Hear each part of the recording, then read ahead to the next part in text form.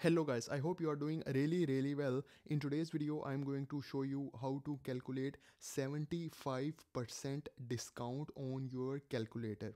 So for example, you have an item and the price of that item is 6,920 and you want to find out what will be the final price after 75% discount. So you can do it in two steps. First of all, you have to press this multiply button and you have to multiply it with 25. So 25. Okay, and in the last step you have to press this percentage button. So once you press this percentage button, here is your final answer. So after 75% discount, this is the final amount that you have to pay.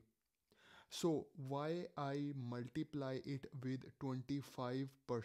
So guys, the total percentage is always 100 and we want 75% discount. So 100 minus 75 is equal to 25.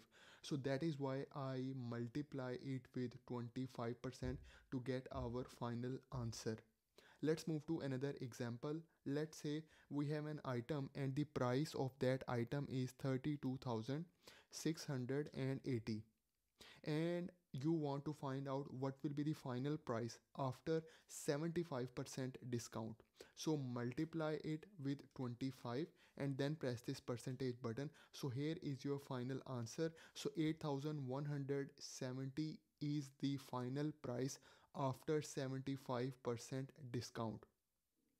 So guys, please like this video and please subscribe to my channel. Thank you very much.